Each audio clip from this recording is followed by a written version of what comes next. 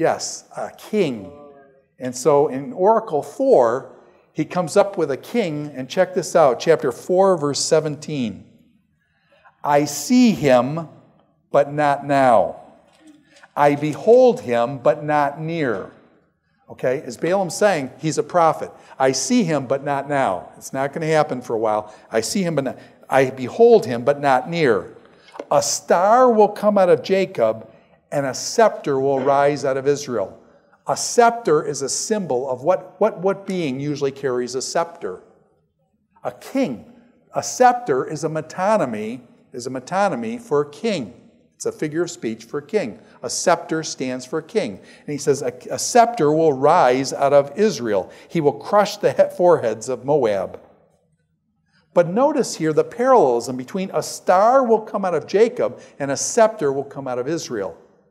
A scepter and a star are being paralleled. A scepter and a star. I ask you, in what other place in the Bible, and I think it is the only one outside the book of Revelation, where a star and a scepter or a king are associated? A star and a king. Can you tell me of another place in the Bible where a star and a king are associated? Yeah, Jesus' birth, okay? Jesus' birth. You had what happened at Jesus' birth. The wise men came, the Magi came. By the way, where were the Magi from? Where were the wise men from? You say, well, they were from the east. Where is the east? Mesopotamia. Were the wise men from Mesopotamia? Where was Balaam from? Mesopotamia. How did the wise men know to follow that star to go to Jerusalem to ask, where is he that's been born king of the Jews? Is it possible, now this is total conjecture on my part, total conjecture. Is it possible that Balaam, who was from Mesopotamia, that his prophecy, his 4 oracles, went back to Mesopotamia with him, and that the wise men were reading the oracle of Balaam? By the way, was Balaam known at 800 BC? That's like 600 years later. Was this guy still a famous prophet? And that those prophecies were known, and so they see a star, and they say, hey, a star, a scepter will rise out of Jacob, and they go to Jerusalem to seek the king of the Jews.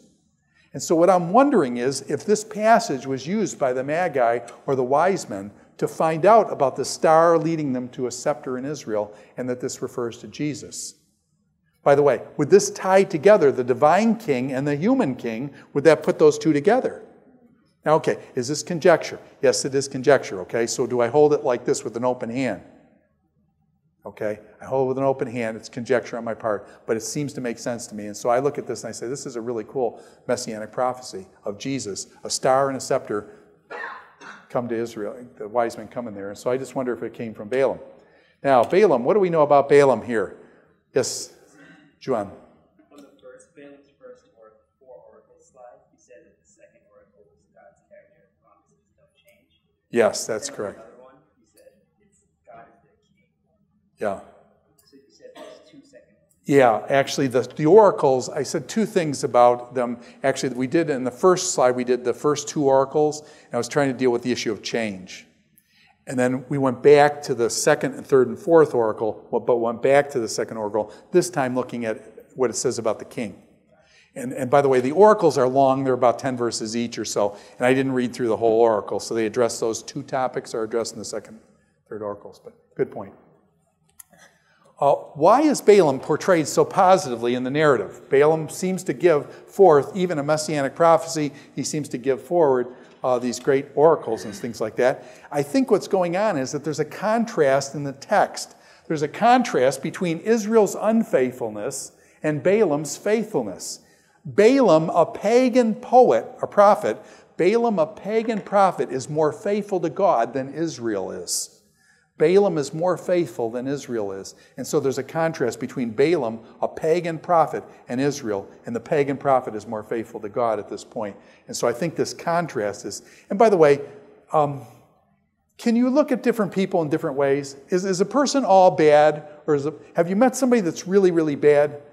I know the guy who holds in the state of Indiana the most life sentences against him. He heads the record in the state of Indiana. He has like 11 life sentences against him. Anyways, I'll call him by his real name, his first name, Dave. He's a friend of mine, okay? Now, is Dave a totally bad dude?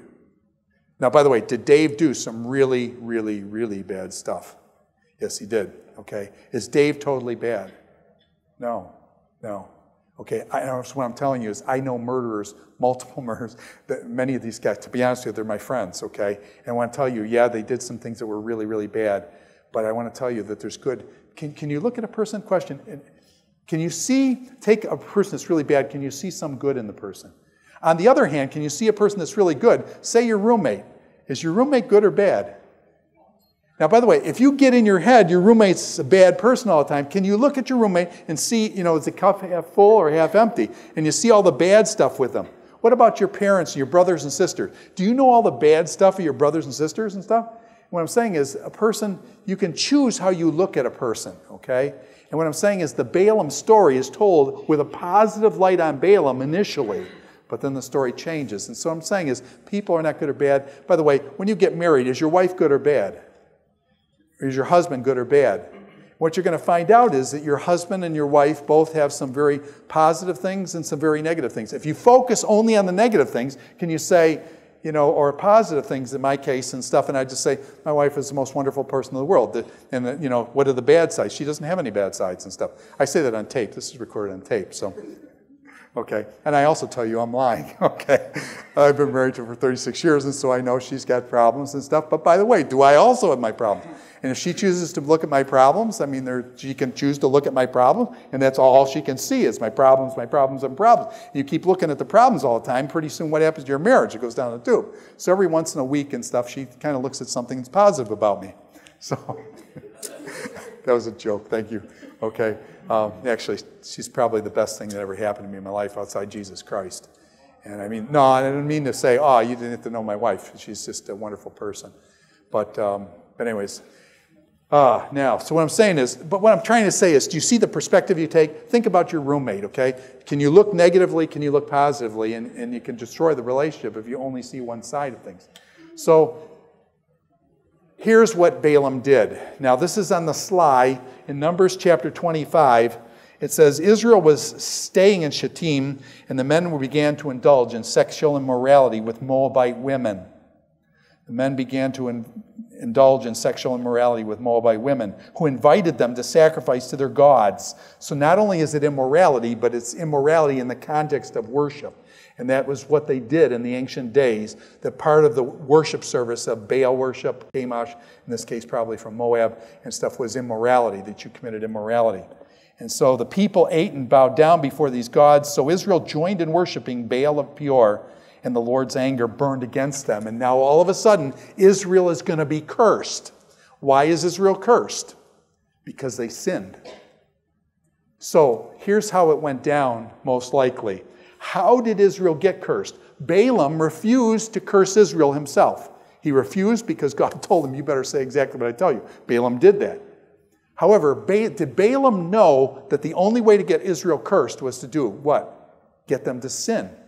So it's believed that Balaam, it's not believed, it's stated explicitly, I'll show you in a minute, that Balaam told the Moabites to put their women out there to seduce their men into this worship of these other gods so that Israel would sin and God would judge them. Balaam set that up. Is that really evil? Yes. And so Balaam set that up. And so in 25 it talks about this, but then if you go down just a bit, you see Balaam's death in chapter 31. This is 6 chapters later, okay? 6 chapters later, you got in Numbers 36, it says, they killed all these people. They also killed Balaam, son of Beor, with the sword. So Israel catches Balaam, and they kill him. And then down in verse 16, it says this, they were the ones who followed Balaam's advice. They followed Balaam's advice and were the means for turning the Israelites away from the Lord in what happened at Peor, so that a plague struck the Lord's people. So Balaam gave the advice for these Moabite women to go out and seduce and stuff. Balaam was the guy behind that. So Balaam is a Judas kind of figure. He's going to go after money or the word of God. He proclaims the word of God, but then he goes after this money thing and offers this advice to get Israel cursed. And God does curse them because they sinned. And so Balaam, why is Balaam portrayed so positively? Because of the contrast with Israel's faithfulness and his faithfulness. So that's the book of Numbers.